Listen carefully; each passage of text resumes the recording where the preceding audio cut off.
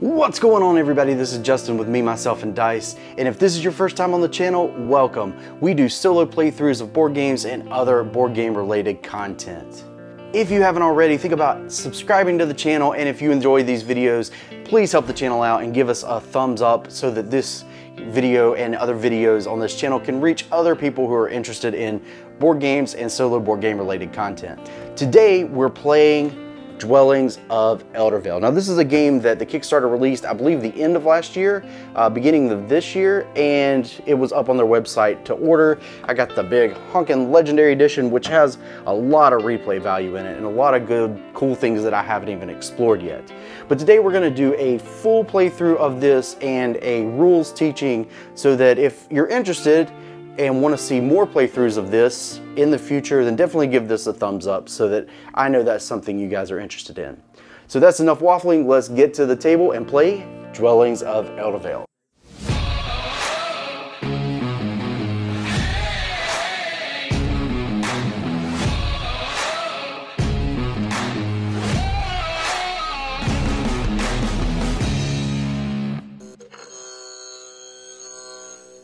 Welcome down the table, everyone. We have everything laid out for our solo game of Dwellings of Eldervale. Can I just say that I love, when I opened this the first time, the watercolor art of the monsters is phenomenal. If they did a version just of this, I would have to trade this out and get that. Man, that would be fantastic. I love the art otherwise, but this just pops so much. Just love it. Just a nice aside. And as I mentioned up top, this was a pretty hot game last year. I didn't get to play it until this year, so it didn't get a chance to make my 2020 games. But if this gets a good number of views and people want to see more playthroughs, there's so much in this game, and I'm trying to only play with the most basic stuff, but I do have the Legendary Edition. There's a lot of other stuff that you can see and do in this game that you're not going to see in just one playthrough. For instance, you'll see we only have these 4 elements. You only play with 4 elements in a game, so we're only playing with this bottom half of the element board. I just grabbed, so that I wouldn't take up so much space, just grabbed one tray and went with those colors. So we are playing Earth, Chaos, Darkness, and Water, I believe it is. Otherwise known as green, purple, black, and blue, dark blue. So I've gone ahead and set up everything. There's a lot of randomization. I've set up the map the way it is. Here's our draw pile.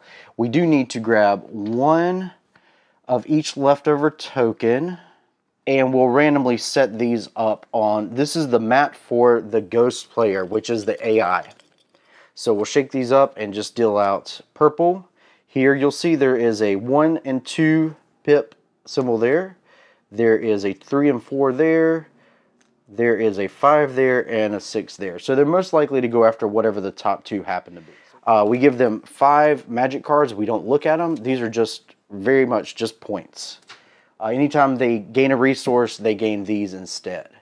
We need to roll one of their dice. We have all of their black dice. In fact, we have, you just grab any color you want, an extra tray. And you're only going to use the workers that I took out and laid out on the mat, and the dice right here, where they don't collect any resources. But I do need to keep these roofs handy for this ghost player. So we need to roll a die on this chart here. We get a 6. So we are purple. That we are the Rattlings of the Swarm. So we are part of the Chaos faction. We start 1 up with a little bit of power in the Chaos track. They, on the other hand, start with 1 in the blue right here, and they take this blue door card.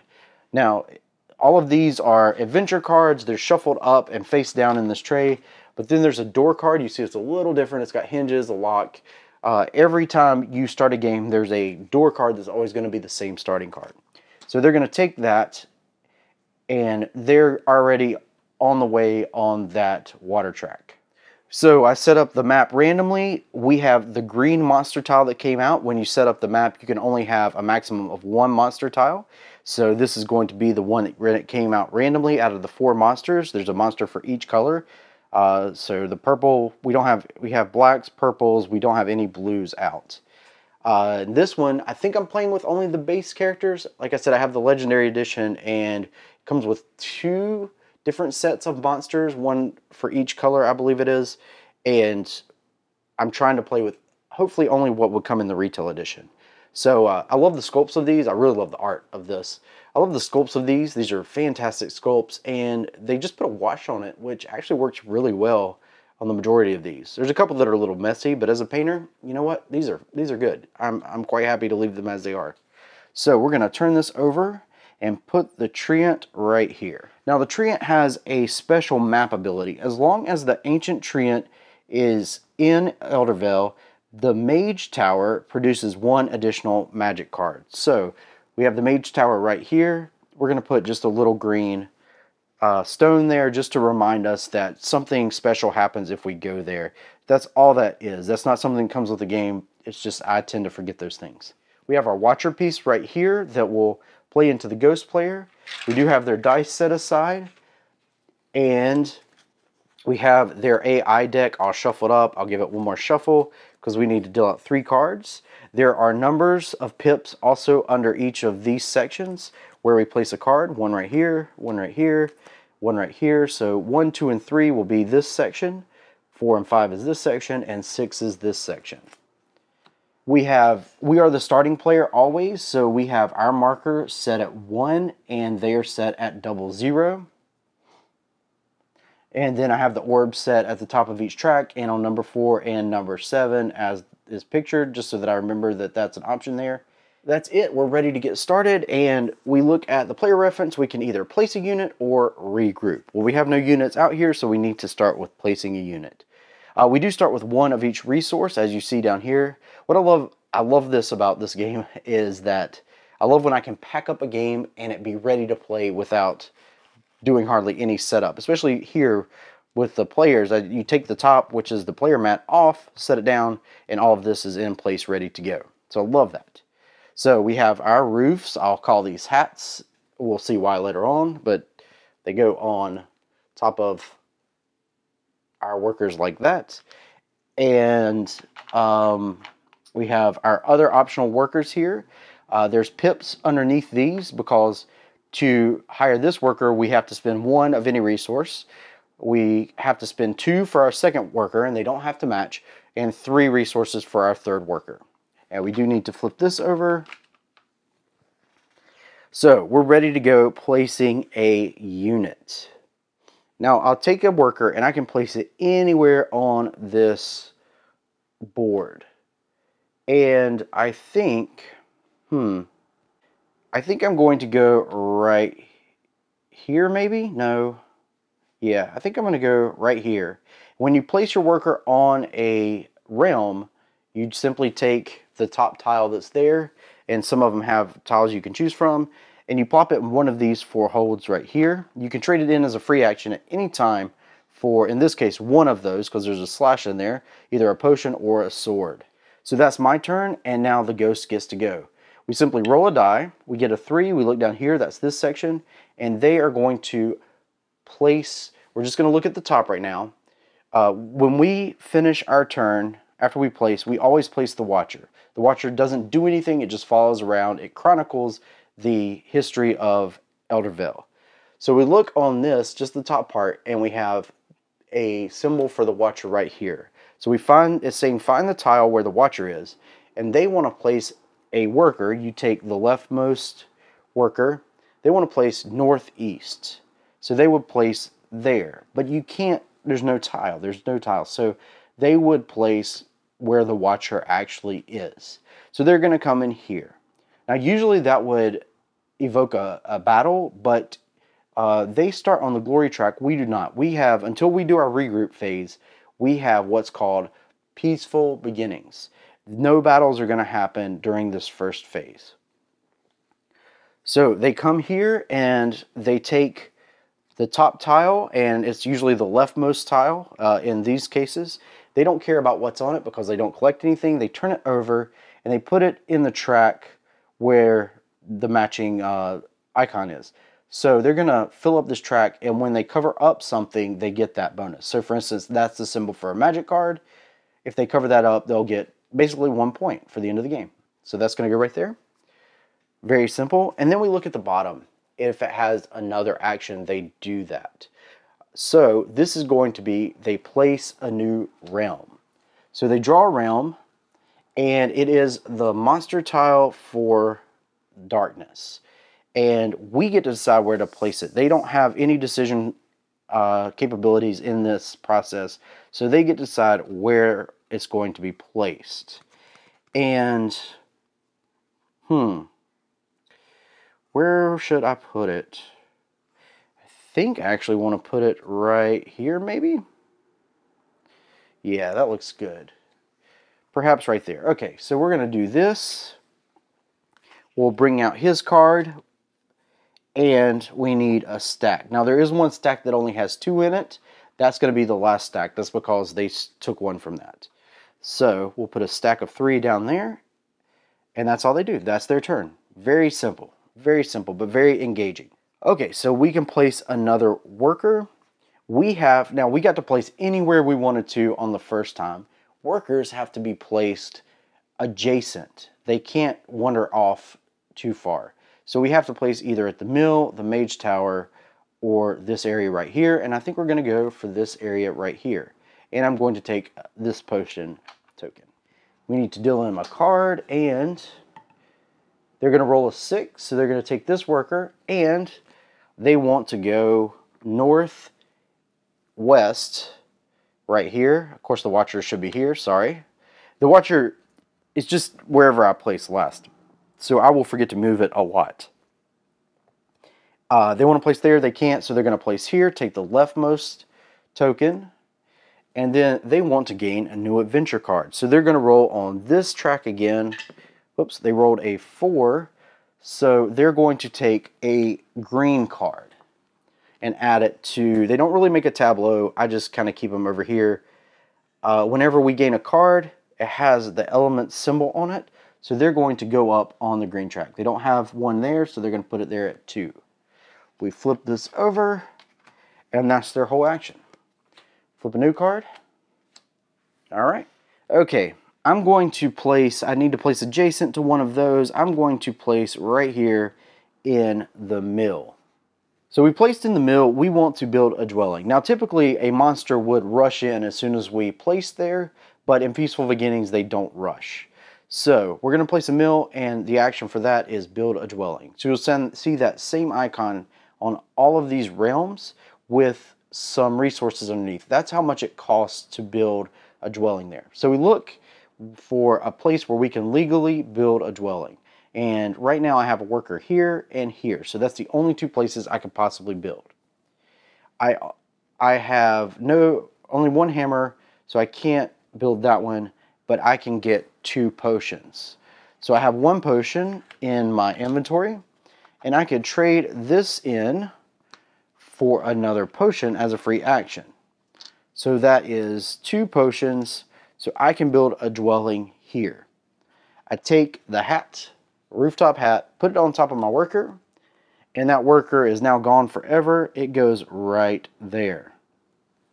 And now no one else can build a dwelling in that realm. We just discard this, and we score. So we look around, and we score 2 points for every adjacent ruin. So any of these gold edge tiles. So we get 4 points. Then we look around to any adjacent dwellings, whether they be ours or the enemies, and we get 2 points for each adjacent dwelling. There are none in this time. We get 2, 4, just 4 points. Not bad. So we're up to 5. Okay, that's our turn. These guys are going to go, they roll a 3, they take the leftmost here, and they want to place specifically in the portal. So no having to figure out the watcher scenario there, just place straight in the portal. And it says undead monster. Choose 1 destroyed monster and return it to its lair. Any units or other monsters in the lair are sent to the underworld. The underworld is right here. This is where when you're instructed to, or when you lose battles, your units go here. They can't do that because nobody's killed a monster yet, so they just skip that action. Get a new card. So our turn again, and we have no units over here, so we're going to have to do our second option, which is regroup. And that means we just bring our units back from wherever they may be back to our player area. So we take our units from the map one by one, and that may be important because we have some options when we retrieve our workers. We can place our workers or assign our workers here for whatever the ability is. So we have this, which acts the same as the portal, we can summon. And you see the cost: 2 gems and a scroll for a dragon, 2 potions and a scroll for our wizard, 2 hammers and a sword for our warrior, and then, like I said at the beginning, 1 resource of any type. That's what the treasure chest means. 1 resource of any type for our first worker, 2 doesn't have to match resources, and 3 for our third. Or we can gather and gain, in our case, a potion, or we can make a dwelling. So what I did in the mill. So if I wanted to make a dwelling, for instance, I would put this here. I would have to make sure that I still had a worker out where I need to do that. So the order can matter because I can come get a resource that I might need first, different things like that. But in this case, I think we're going to come here, gather a potion, or,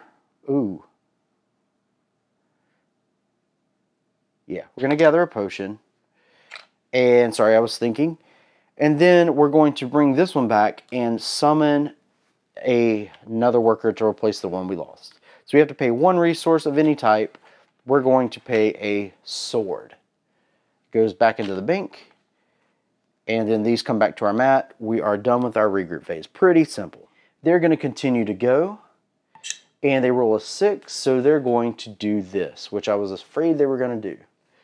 Actually, they're going to build a dwelling no matter what this turn. So they're going to go place in the mill. We rolled a 6, so they're going to put their wizard out. The mill goes right there. And choose any elemental realm that is occupied by a ghostly worker that does not already contain a dwelling. Construct a ghostly dwelling using that worker. So that means that this is the only viable option right here. So they're just gonna, they don't have to pay anything because they're cheaters, and they're going to build a dwelling. So put a hat on that. They score as we did. They score 2 for this, 2 for this, that's 4, but they score 2 for us being beside of them. So they score 2, 4, 6. So they are up to 6, we're up to 5. What I forgot to do is when you make a dwelling, there's a symbol up here, and you go up that track by 1, or per symbol.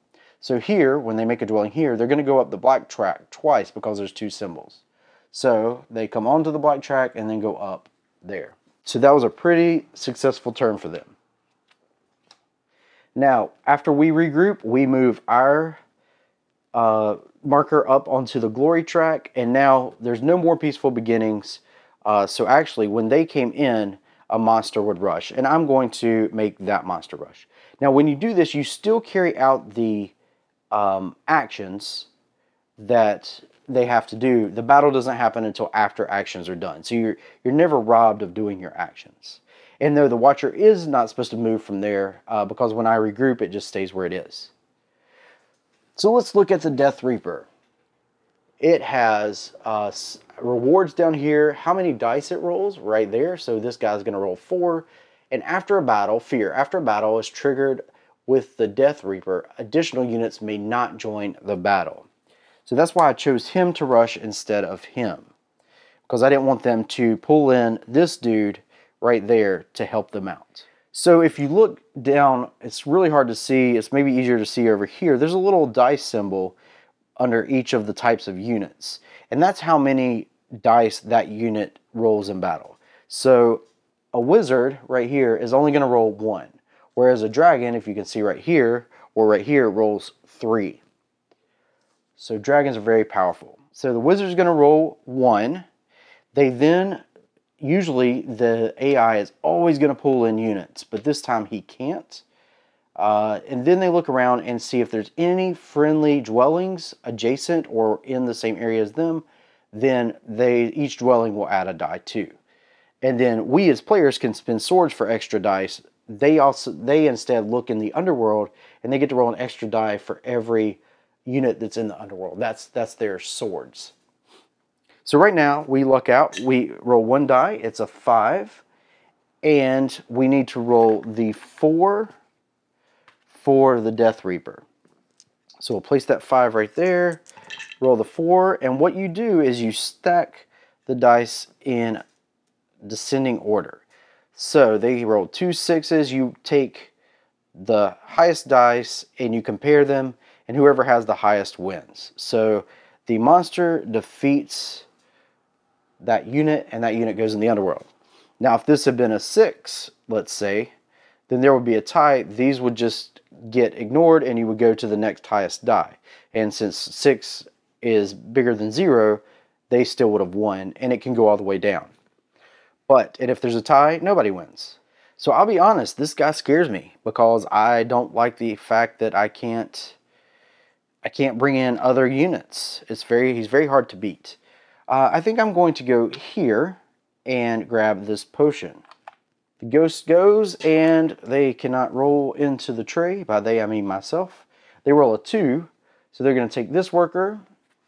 Of course, the Watcher came over here, and they want to place southwest of me, and they can't, unlike us, we can't place a worker or a unit at all in an area where we already have one. They can. And then they want to construct a dwelling, and there's a little compass down here that shows you their priority order. So in the middle is the Watcher symbol, that's 1, and then it goes around, so this would be 1, 2, 3, 4, 5, 6, and 7. But they have no legal place that they can build, because you can't build a dwelling here, so they're just going to skip that this turn, which works for me.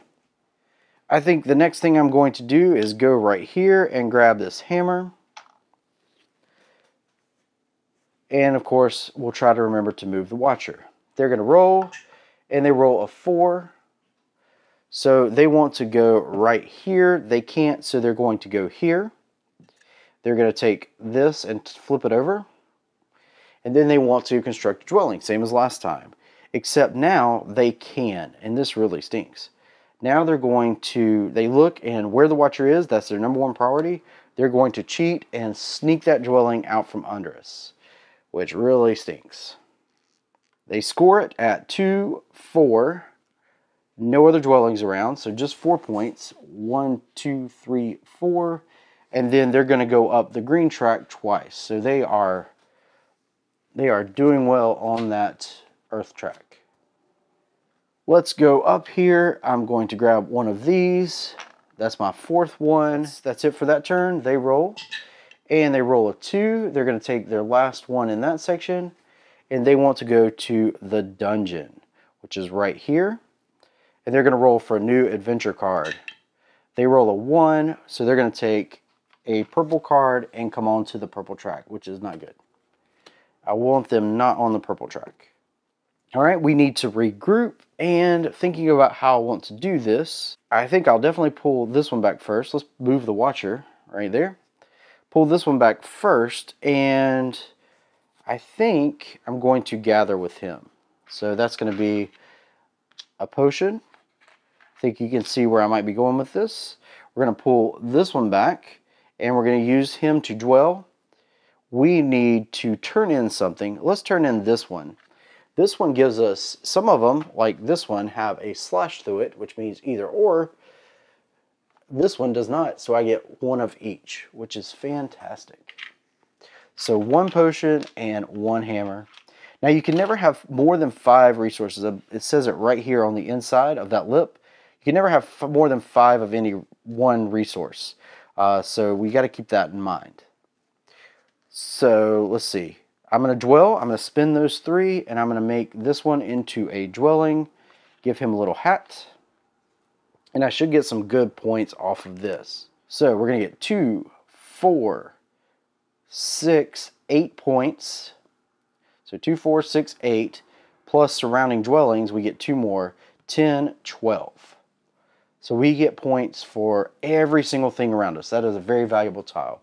So 2, 4, 6, 8, 10, 12. So we're at 5. 10 takes us to 15, 17.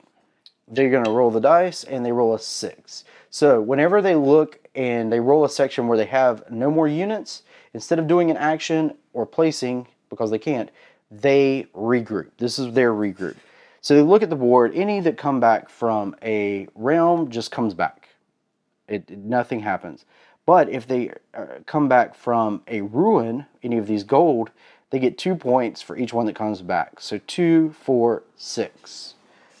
1, 2, 3, 4, 5, 6. They're right behind us. They gain 1 point for every unit in the underworld. So we are tied at 17. And then everything goes back. There's numbers above these. This tells you because they've lost some workers, for instance, this fills out in a different way. So number one goes there, the second one goes there, the third one goes here, the warrior, of course, goes here, and the wizard goes there. So now you'll see that as they lose workers, they're going to start doing regroups a little more often. I think I'm going to place right here. I'm going to take the 2 swords right there. And of course we move the watcher. And these guys get to go, these ghosties. Number 4, they want to place into the dungeon. Now I might have said this, but just making sure, when you have no workers on the board, after you do your regroup, when you place your first worker, you cannot place, like I can't place it where a monster is, and I can't place it where an enemy is. I can place it where they have a dwelling, but if he had already had something out like that, I couldn't place it right there. Not on your first turn. Okay, so back to where we were. They are going to the dungeon, and they want to get a new adventure card. So, they roll a 3, which is green. They're going to get, the wyvern's nest. I can never say that word.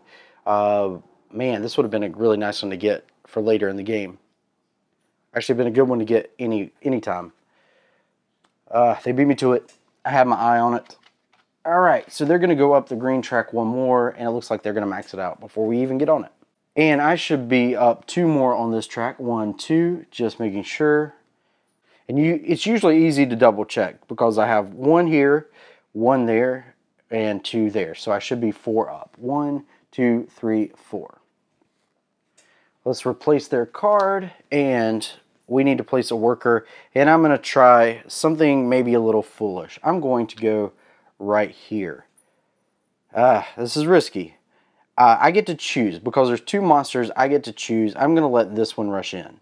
Now remember what I said. I can always finish my action first. And this one is trade in 2 resources of any type. Doesn't have to be matching. And you gain 3 magic cards and discard 1. But because of the tree ability, remember the stone there, we get to get 4 cards and discard 1.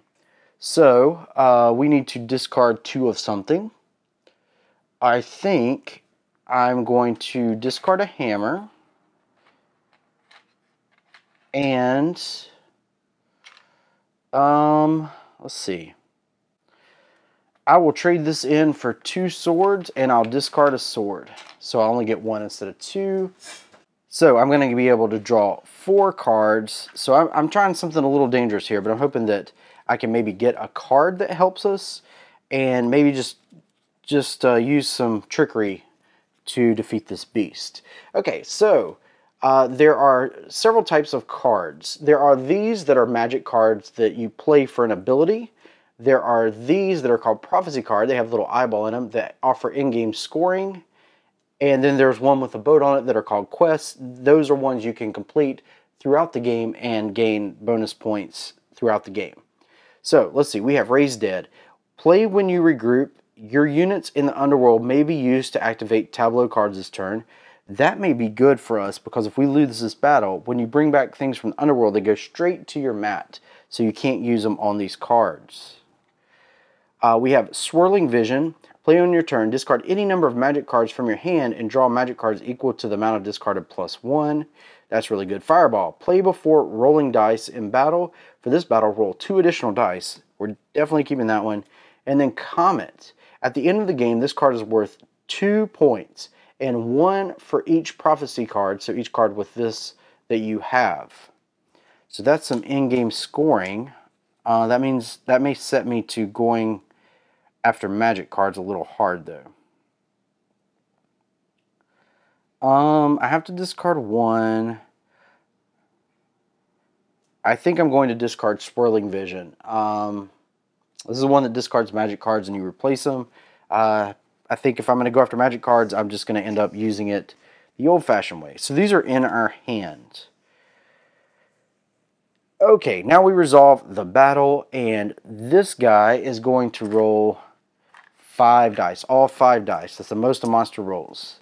We'll get this out of here and we'll pull our dice. So when we go into battle, we get 1 dice for each worker. Again, workers roll 1, warriors roll 2, and dragons roll 3.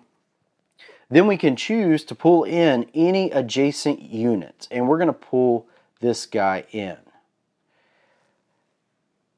And we're going to bring the Watcher over here before I forget, because that's where I place.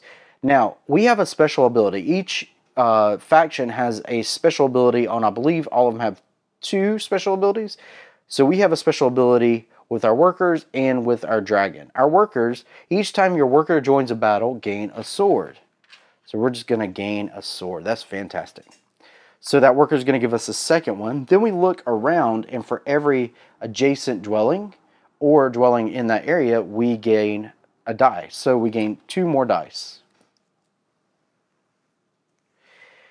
And now we can spend any swords we like to gain dice. And I think I'm going to spin this sword we just got and gain a 5th die. So that puts us on at least even grounds. Actually, no, I'm not going to spin that sword. You know what? I'm going to play the fireball. So the fireball, it doesn't cost me anything to play. Some cards will. Most cards don't. Before playing rolling dice for battle, roll 2 additional dice. So instead of that sword, this will give me that additional dice plus my last one. So I'm rolling all 6 of my dice. So we just roll them all together. And I rolled a 5. He rolled a 5. So that cancels. I see 2 4s for him, and I don't see any for me. Lots of 3s though. So there we go. It was a hard-fought battle. A hard-fought battle, but I lost. Was it 2, I believe? I lost. So, both of these get sent to the underworld. When we get sent to the underworld, we get a sword for each unit that goes there. So we're up to 4 swords. Oops.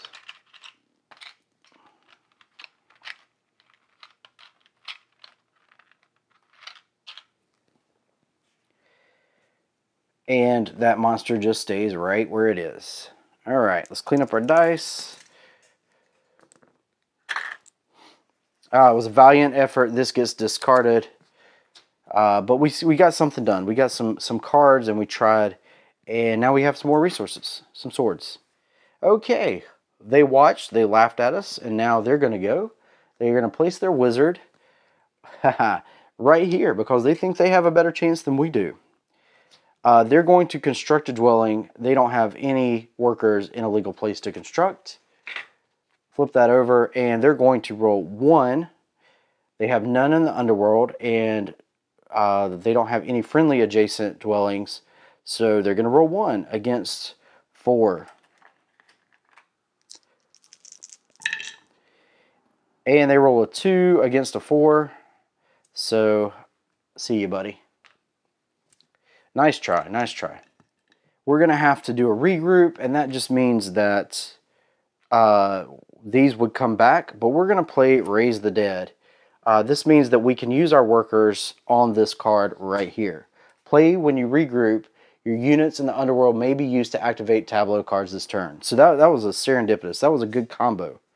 Because either we won and we gained some good stuff, or we lost, we gained some resources, and we could play that card and still get to use these on the regroup. So I'm okay with that. I think before I do that, I want to turn this in for a hammer. I'm not going to pull a hammer out. We'll just use that. I'm going to pay a hammer, and then I'm going to pay a sword, and we're going to summon our warrior. And he goes right to our mat, ready to go. And then I think I'm just going to gather a potion, and we'll discard this stuff. And these guys go back to our mat, and we're ready for our next turn. Rather, the ghost turn, actually. So they're going to roll a 6. They don't have any here, so they're going to regroup. So they get 2 points for being here and 1 for here, so 3 more points. 1, 2, 3. They have pulled ahead of us. So the wizard goes there. We have 1, and there's number 2 right there. I'm going to place a worker right here for this, and I'm going to go ahead and trade it in for a gem. They go, they roll a 3. That wasn't really a roll, that was more of a drop, but we'll stick with it. 3. So they're going to go here. Of course, the watcher has moved on. There's nothing to see there anymore. And they want to place here. They can't, so they're going to place here. They want to place a new realm. So they pull another black tile.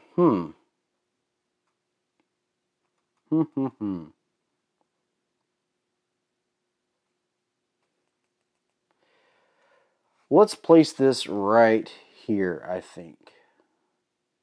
I'm not sure that's the best, but we'll see how that goes. Draw a card.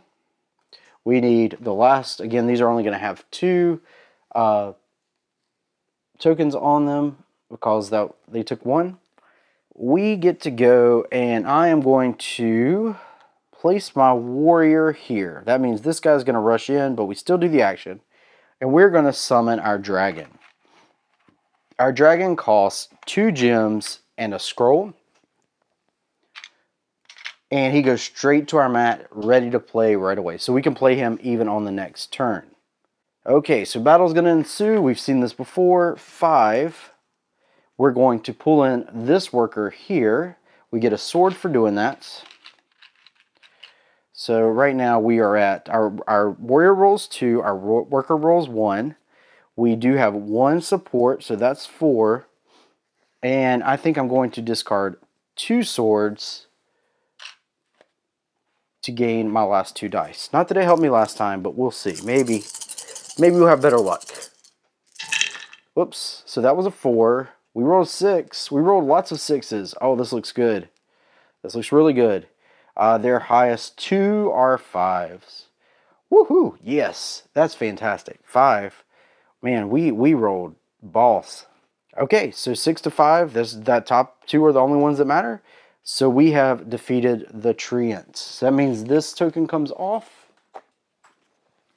And we look here and we can pick one of the 2 rewards. Now, if the ghosts ever defeat one, they just go up the track. And then if they can't go up the track, then they'll go up the glory track, which is this right here. We have our choice. We can go up the glory track or go up the elemental track. So we can get right here. That doesn't seem as appealing as going up the glory track by 1. So we go up by 1 and we get a reward of 2 points. So we are only 1 behind them now. And then our ghost player is going to go, moves right there. 2, he wants to place in the mage tower. Of course, this dude's going to rush in. He wants to discover a new dwelling. So we pull the top one off. It is the monster den for the purple. I think I'm going to put it right there. Yeah. Now, we look, there's 4 of these left. The game end is triggered whenever the last tile is drawn, then everybody gets 1 more turn, or a player builds their last dwelling. Then everybody gets 1 more turn. So that's we need to keep an eye on this because these guys like to run that out pretty fast. Okay, so let's see. They placed a new realm, and we need to put a stack of tokens on it. It's the last of the purple realms. It gets discarded. They pull out a new card, and a battle is going to happen. So this dude rolls 4, 3, 4, and he rolls 1. He can't pull in any, he doesn't have anybody to pull in anyway, but he does get a second one for this. Nobody's in the underworld, so 2 against 4. See how he does. Oh, he rolled a 4, but they rolled 2 5s. So that Death Reaper, man, he's living up to his name. Living up to his name. I think I messed up. When they placed a worker here, there should have been a battle. They should have gotten this. I totally messed up. So placing their third one, we're going to back up just a little bit. Placing their third one right here. And that gives them up the glory track and 2 points. Sorry if hopefully I'm just messing that up for myself and I've caught it. Let's see. So they would battle us first. Let's get through that. I wouldn't have had a warrior, so I would have been rolling 2 dice against 2 dice from them. So I was able to pull that out, but I'm going to let them keep.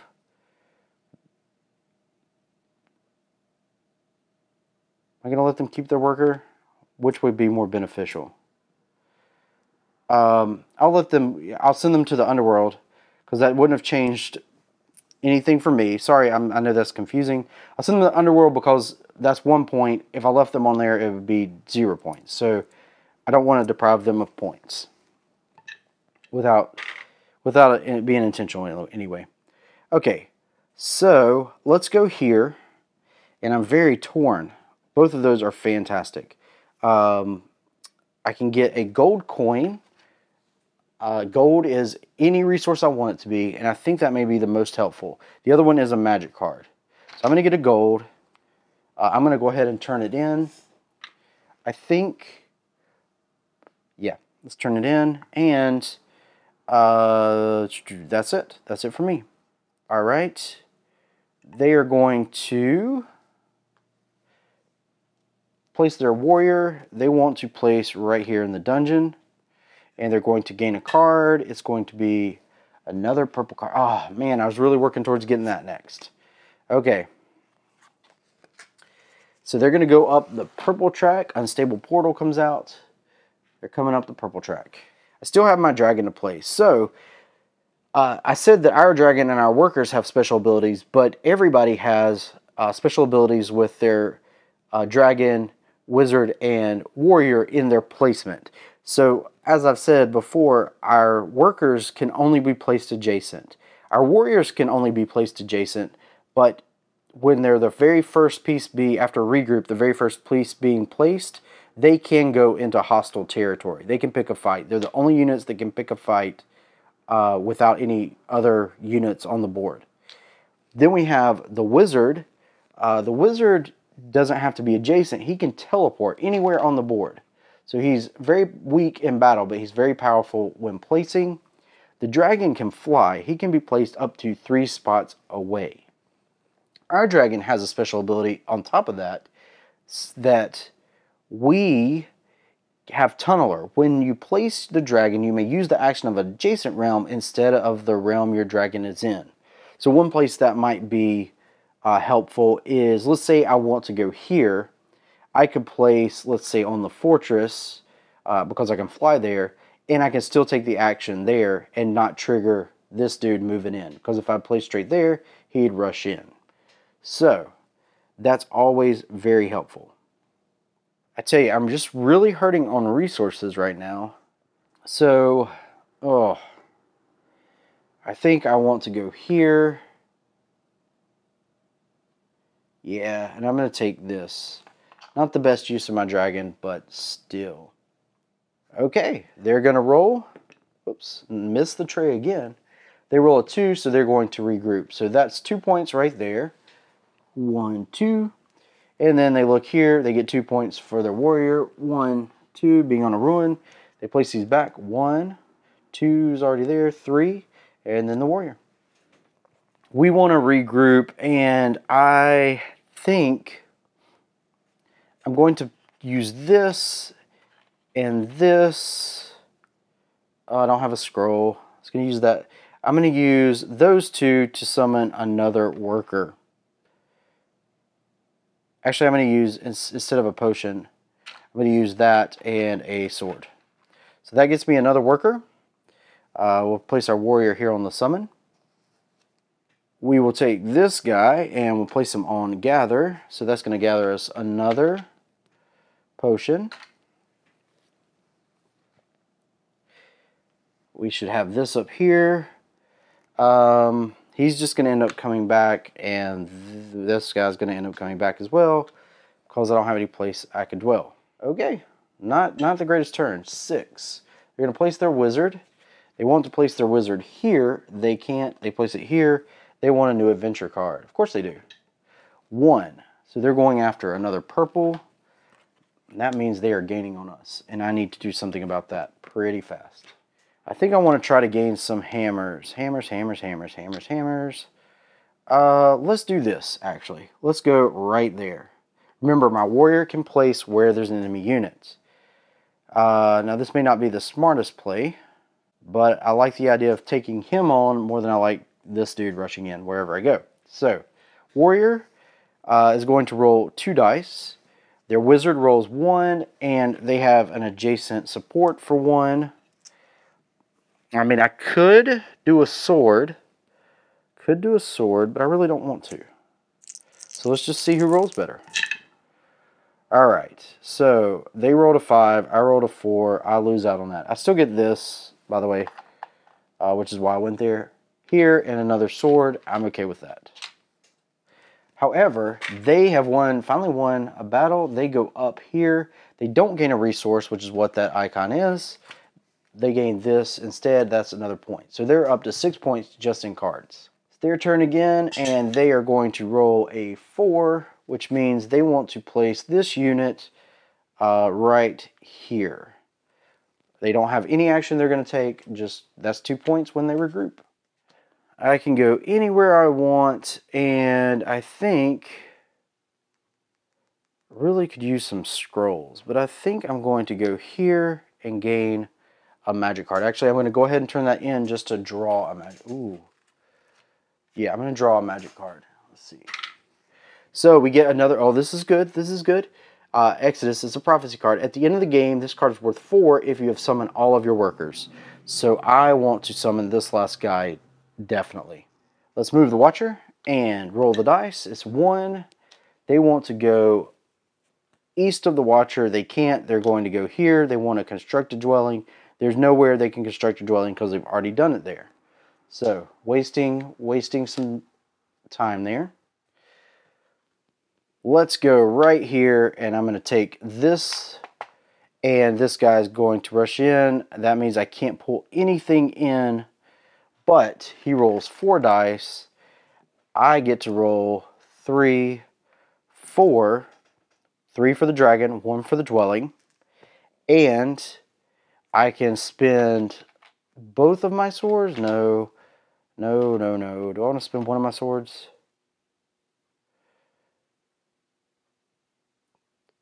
I think I'll spend one of my swords just to try to get an edge. Alright, come on, dragon. Beat him down. Alright, we have a 3 there, I see. There's my 6. They roll a 6. That's canceled out. I rolled a 5. They rolled a 5. That's canceled out. They roll a 5. I rolled a 4. He beats me. Alright, so I get that sword back. Yay. So frustrating. Alright, so I went here. Watcher's up there. And they roll a 6. They can't do anything. They're going to regroup. They get nothing for this, and they get nothing for this one, and they get 2 for this one. That goes right there. So they are at 27, 28. 28 points. Okay, so I did all of that to try to do this, but of course there's a dude there. But I'm just going to have to risk it. So he's going to rush in. Watcher's going to watch.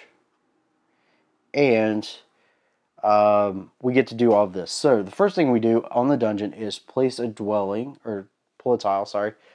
So we get a blue tile. That's nice. Is that our first blue tile? Yes, it is. Where would I like this blue tile to go? I think I want this blue tile right there. Yeah, I like it.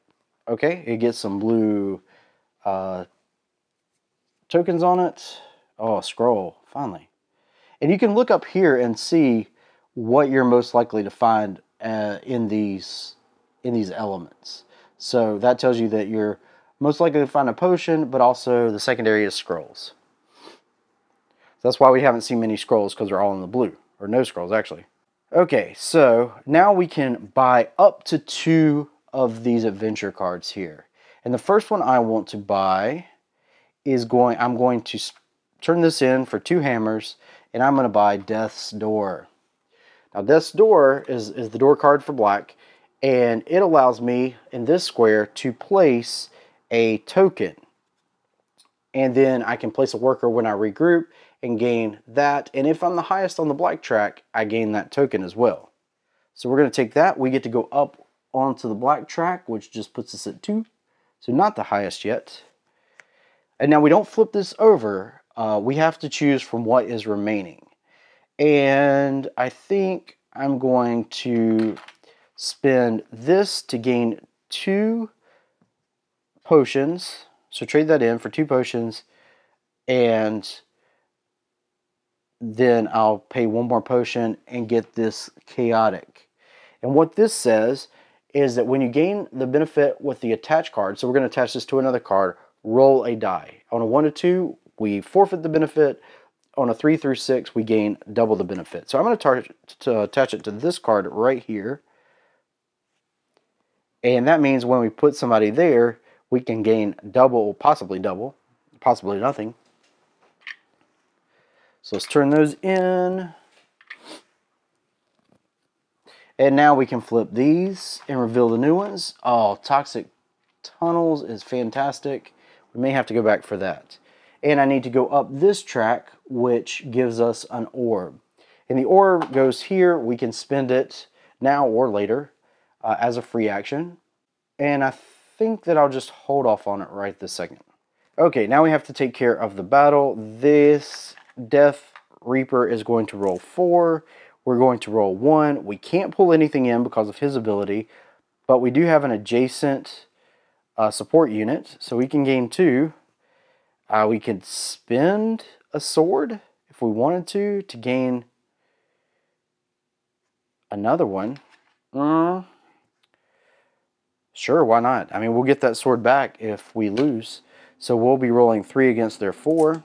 It's better odds than 2. I see they roll a 6 out of the gate and a 5. Our biggest one is a 5. So again, they win. We get that sword back. Look at us. So our ghost player's turn, and they roll a 3. They want to go here. They can't, so they're going to go here and draw the ire of this dude. But before they do that, they're going to draw and place a new realm. It's a green one.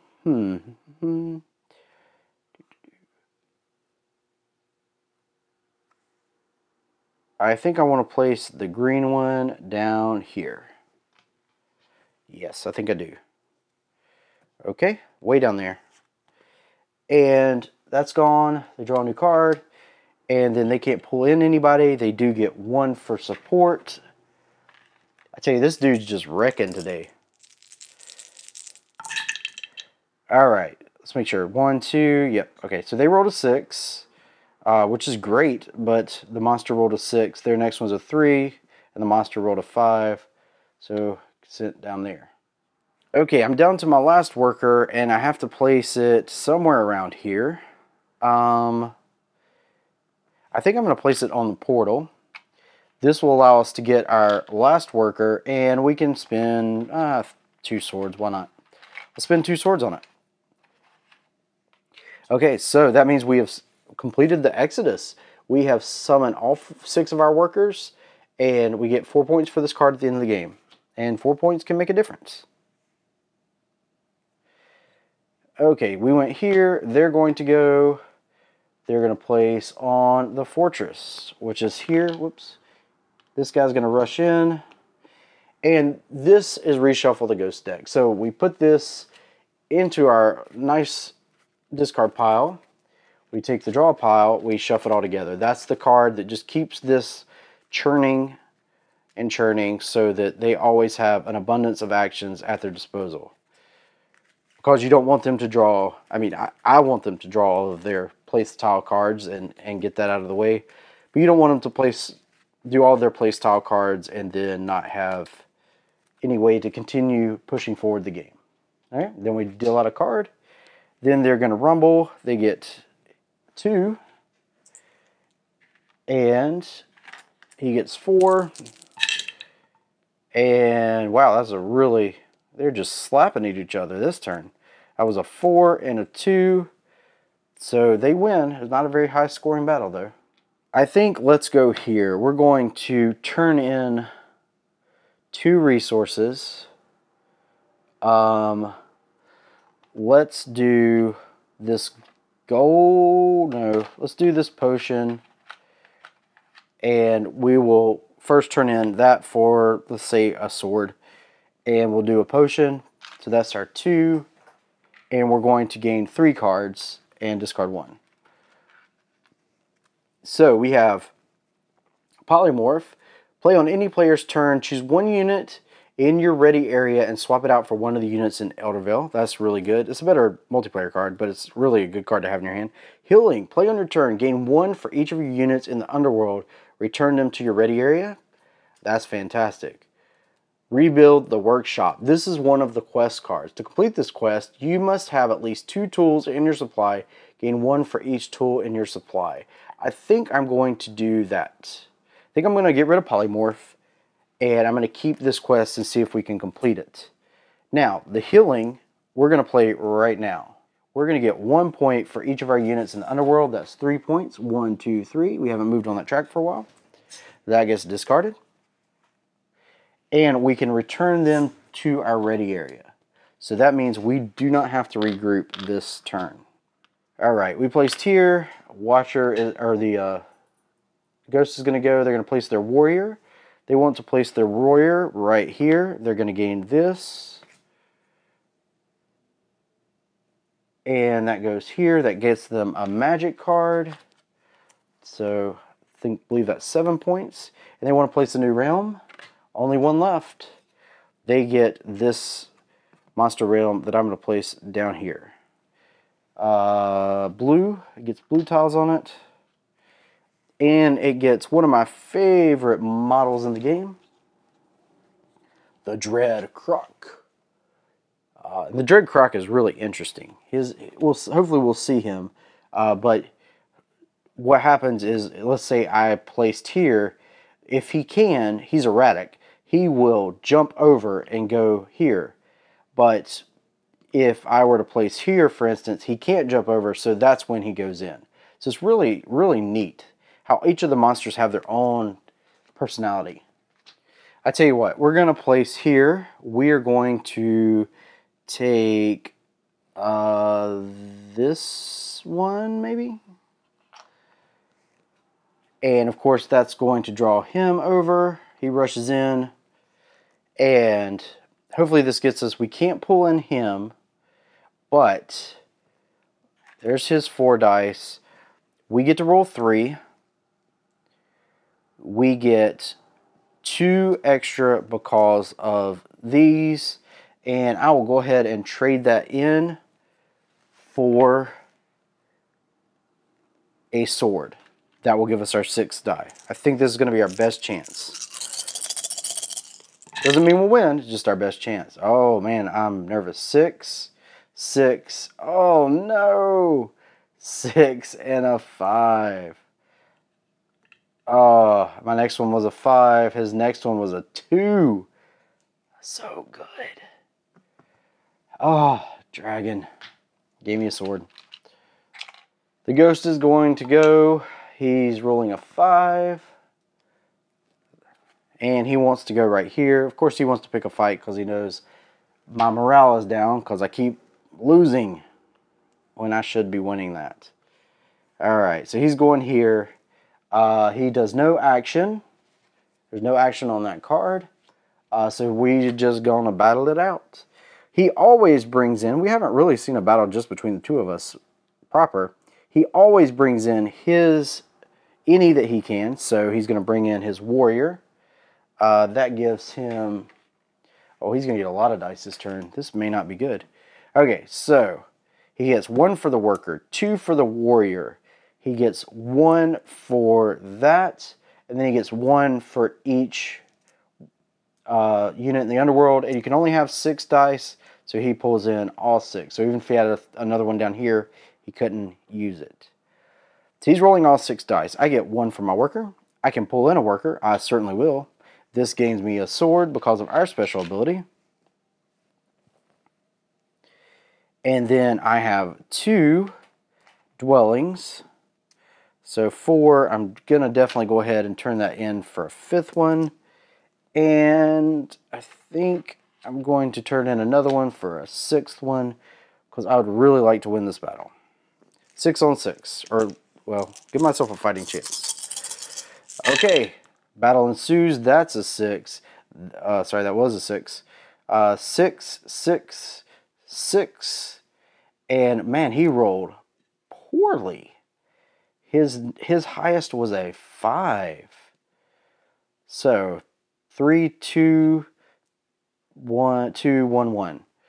So that's oh man, I like lining these up sometimes just to see. Look at that. That's domination right there. Woo. Okay, I feel really good about that. They send, I mean, they're going to end up getting 1 point for each of those. So that's not nothing. But we get to go up this track, which means we get to go up any track as a reward, any track we want to, over here on the elements. And I think I'm going to go up the black track because that makes sense. And actually, this dude should have moved in as well. And I don't remember what the roll was. So when you have three units, then you actually have kind of a battle royale and only one victor. So we know I roll 3 6s, and he rolls all 2s, so I defeat him as well. So now I actually have a choice. I can, it doesn't matter. So the choice would have been to go up the track or go up the glory track. Either way, I went up the black track. So look at that. All right. Well, I finally defeated him. That feels good.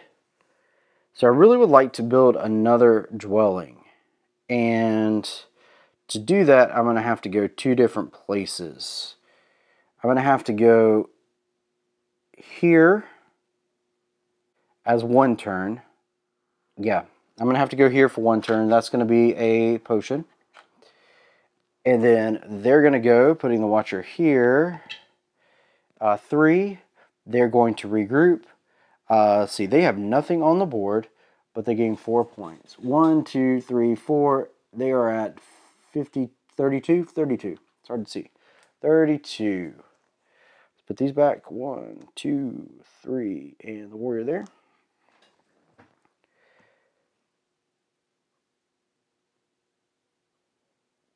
And then our placement now is going, oh no, that's not going to work.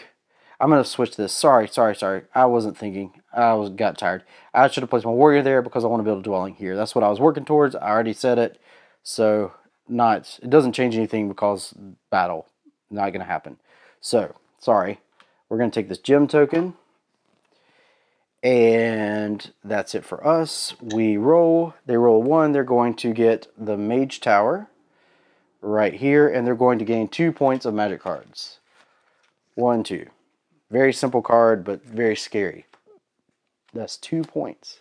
We can regroup. And I'm going to take this and slot it right here, I believe. I'm not the farthest up the track, though. So maybe I'll wait. Okay, we'll wait. So let's go ahead and roll for this card. I'll just roll their die. 1 to 2, we're not going to get anything. 3 to 4, we get something. We get nothing. So I wasted a worker on that. Pull back this worker, and we'll let him gather another potion. We will bring back this worker, and let's see. Can I pull out? Do I have 2 potions? I need a scroll. I can't summon because I need a scroll. Poor planning. All right, so he's just gonna come back, or he's gonna go to dwell. Sorry. And we're going to spend 1 potion to dwell this dude right there. Then our warrior is just going to come back. Okay, so this is going to get us 4 points. Only 4 points. 1, 2, 3, 4. And we are already at the top of the purple track. So that did not work in our favor. I'm rolling horribly today. 2, they're going to the dungeon.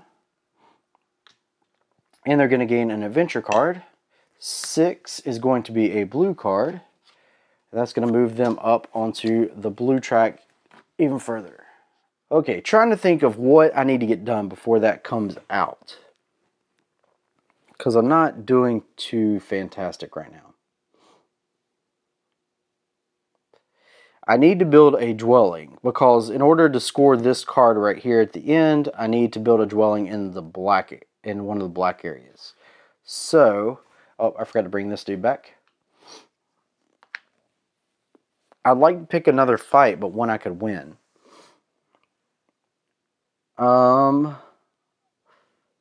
So I think let's start here.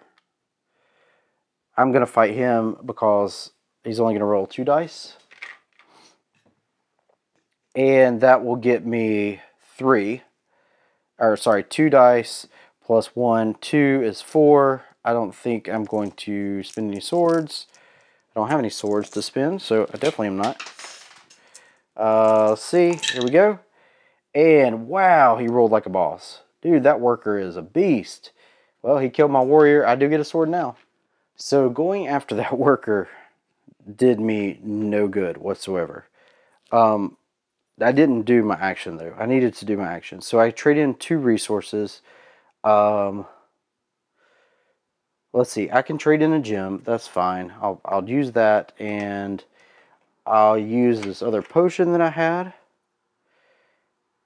Nope, I won't. I'll use this gold. Oh, see, I just got the sword, so I'll use this gold. The gem and the gold, and that will get me some magic cards that I probably could have used, but I won't take it back. So we have Fireball. See, I could have used that. Ritual, and this has a cost. You have to be either up 1 on the black track, which we are, or pay 1 sword. Play on your turn, move 1 of your units from Eldervale into the underworld, then instead of gaining a sword, draw 3 magic cards. Ooh, that's nice. Blood Rage. Play on your turn, gain 1 glory. An epic battle is triggered in the underworld. Units may join from Eldervale and or ready areas. Each player must participate. Wow. So you pull in workers or units here. That's interesting. So I think I'm going to discard Blood Rage and keep these 2 right here. Let's see. Watcher should be here. Let's roll a die. It's going to be a 6. So they are going to place here and try to construct a dwelling. No place they can construct. Okay, they haven't been doing fantastic on dwellings, although I haven't either. So that doesn't really help me. I think I'm going to place a worker right here and get this scroll. Yep. And I don't remember when I placed him if I got the leftmost token. So we're going to do that now and give him another card. Again, if they beat me, that's my fault. But I don't want to jip them points. Okay, so we placed up here. They are going to roll. And they roll a 6, so they're going to regroup. So that's 2 points, 4 points. 1, 2, 3, 4. They are at 36. And they have none in here. Let's see, 1, 2, 3, and they get their wizard back. Okay, that's good for me. Good for me. I'm going to send my dragon down here, and I'm going to get this gold right there. Their turn, they roll a 2, so they're going to place in the mage tower. So that's the card that can end the game for us right there. So I need to book it, I believe. Okay, let's place here. We'll gain a hammer. Then they roll a 6. They place their wizard. Ew, in the same spot as us. That's not good at all. Not good at all. Man, so they're going to try to get a new adventure card. Or not try, they will. They get a purple, moving them up that track. And then we need to battle. And do I want to pull that in? Let's see. Let's see how many dice he's going to get. He's going to get 1, 2, And I don't think I want to. I'm going to get one. I guess I'll pull in that one and gain a sword and spin the sword so I get 3 dice. Ugh. Man, that's putting a lot on the line right there. Oh, but I roll a 6 and they roll snake eyes. So, that worked out. I go here, I get one of these. Or I get 2 points, but I'm going to gain a orb instead. Okay, I'm going to push my luck a little bit, and I'm going to go here to gain another potion token. Oh, I may regret that. Okay, 4 means they want to go here. They want to pick a fight there. Ugh. So they get 2 dice. We've seen this dance before. I'm not going to pull in another worker. I'm going to spend, just roll the 2 there.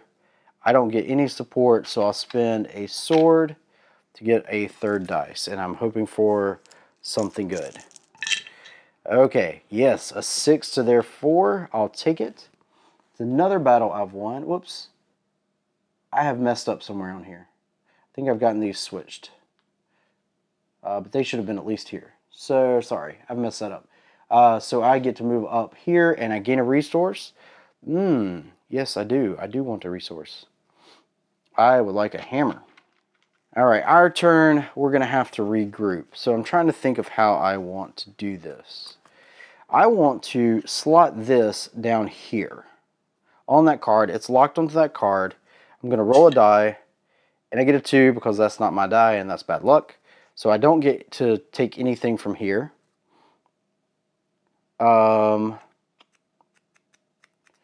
Okay, so then I'm going to play on this turn, move one of your units from Eldervale into the underworld. Boom. Then instead of gaining a sword, draw 3 magic cards. 1, 2, 3. Alright. So we have aerial assault. Play during the join phase of the battle. That's when you can move other units in. So when I move this over, up to 2 of your units from your ready area may join the battle. That's always good, but it's really expensive. It's a little late for that. Then we have 2 more of those. I don't even need to look at them because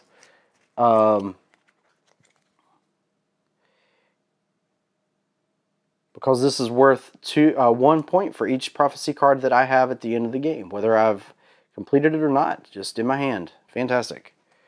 And I could have used a fireball, but I didn't. At least I've been winning. Keep forgetting that's there. All right. But 1, 2, 3, 4, 5, 6. I have to get rid of something because these are considered resources, so I can only have 5 of them. I'm getting rid of that quest because I'm not going to be able to. Well, actually, I'll play that quest. I'll play that quest and score 2 points. To complete this quest, you must have at least 2 tools in your supply. We have tool 2. Gain 1 for each of your tools in your supply. So we'll say I played that before I drew, and I get 2 points. 1, 2, just to get it out of my hand. Now I have 1, 2, 3, 4, 5 cards in my hand. Okay, so we're still regrouping. We are going to pull this back and put him in dwell. And we want to pay 2 hammers to dwell right there. So we give him a hat. And that's going to move us up 1 on the black track, putting us in the lead. And then we get 2, 4 points. 4 points. 1, 2, 3, 4. All of a sudden that gap's not looking so big. Okay, these come back because they're there. They don't do anything. And then we can take this dude back. Can I summon my wizard? Let's summon my wizard. I don't think. Sure. I mean, these aren't doing me any good right now. So I'm going to trade in those 2 and this 2 potions and a scroll. Get me a wizard. Now whether I'll get to use that or not, who knows. Okay, so that was my regroup. It's their turn. They're going to roll a 1 And they are going to place the last realm, which is what I was afraid of. So they're placing one here. They get this, which gives them, that's the symbol for an adventure card. They're going to roll a 2 and gain a green adventure card, taking them up here on the green track. So bad, Justin. I made a huge mistake. Okay, they always want to place it on the leftmost. They just want points. That's 3 points for them. 1, 2, 3. I'm sitting on 2 stones that I should have put down. I'm just playing poorly. Poorly. They want to place a new, and it's this one. It doesn't really matter. Let's place it right here. And stacks will come out. Let's put this in the left, this in the right.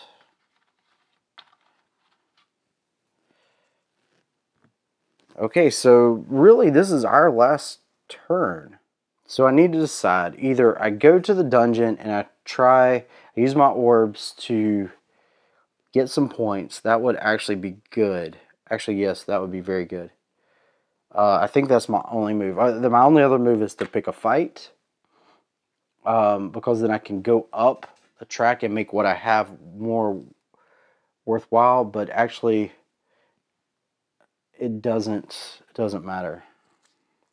Okay, so let's go to the dungeon. I can't place a tile, so I can grab 2 cards. So let's see what I can do. First thing I'm going to do is I'm going to use that as a coin. So we'll get rid of that coin. And I need some potions. And I need some hammers. Really, that's all I can do is potions or hammers. Okay, so we have these orbs here, and there's a track up here. We could have stolen 3 points, but we didn't. Dadgummit.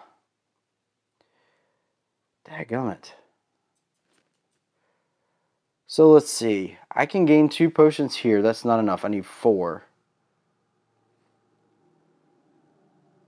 I could gain 2 coins. That would be 3 coins. Let me just play this out. I have 1 coin. So let's see. If I get 3 coins, 2 potions.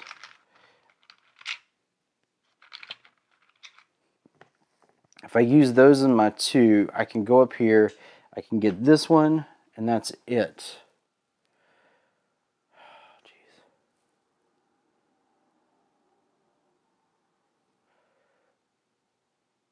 So I might as well get 2 coins. That would give me 3. So we'll put 1 there. And then I'm going to gain 2 points.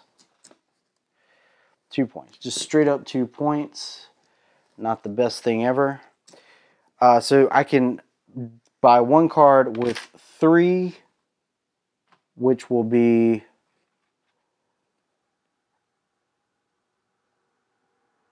Oh, man. That's not going to work either. Yeah, I mean, it's just going to be this card. 3 here. We do get to go up the black track right there.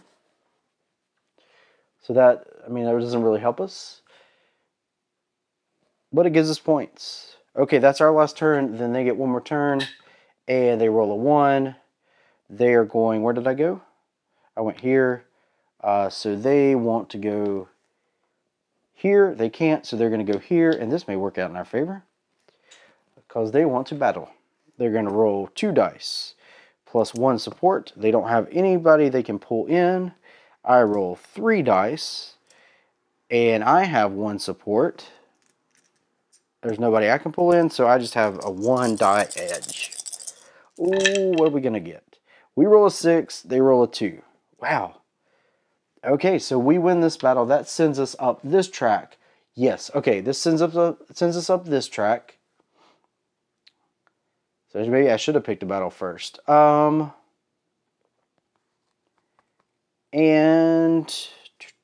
I'm going to...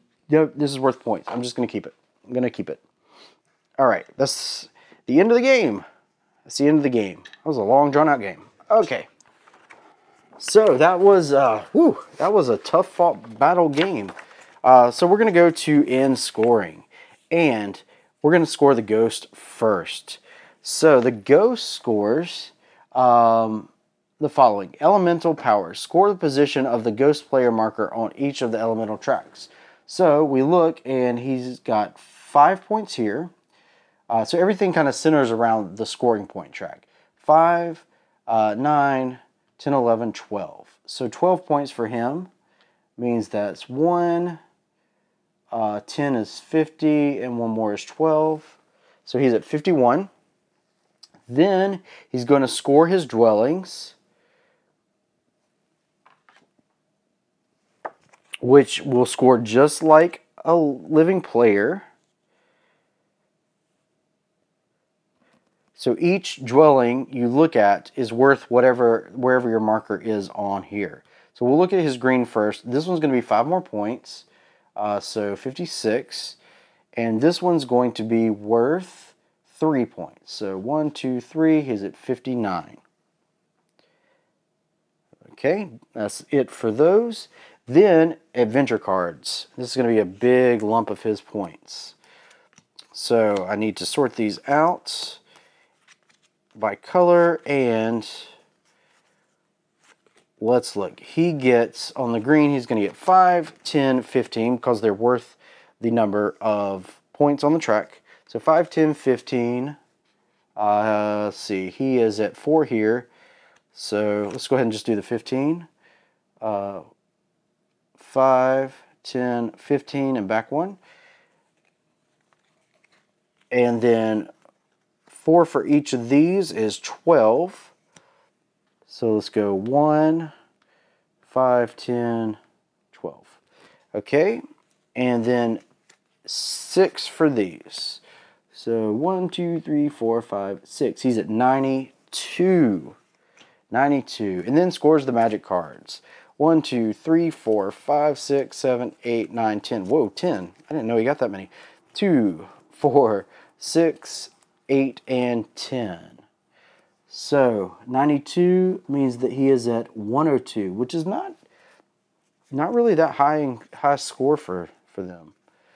I think my highest score, or the highest score a ghost player's gotten is 180, 140. Somewhere in that area is typically, somewhere in the 140s is, I mean, this game can, I had a game where I played the other day where I beat them, and they were in the 70s, and I was in like the lower 90s. So really just every time we tried to do something, monsters would just pull on us. But that's their final score, 102. All right, fantastic. Now let's score us. I don't think we've done that well. So any unspent orbs are worth 1 victory point. So we're at 35. Woohoo! So that's 1 point for us. Then we have elemental markers. Score victory points. So we get 5 points here, 5 points here for 10. Just 10 points. So that's 45. Then we have our dwellings. I'll come back to those. Our tableau cards. So the way we score tableau cards is that we can always score our starter card, but we have to score, you can only score 3 per dwelling. That's why I had to get this black dwelling at the end so that I could score these cards. So, I mean, I'm good. I have a black dwelling. I only have 2 black cards. I have plenty of purple dwellings. I only have 1 purple card, and then you can always score your starter. So, black cards are worth 5. These are worth 5. So 5, 10, 15, 20. So 45, 55, 65. So that's good. That's good. All right. And then if we had any vault cards, which we don't, I don't even think we saw one come up.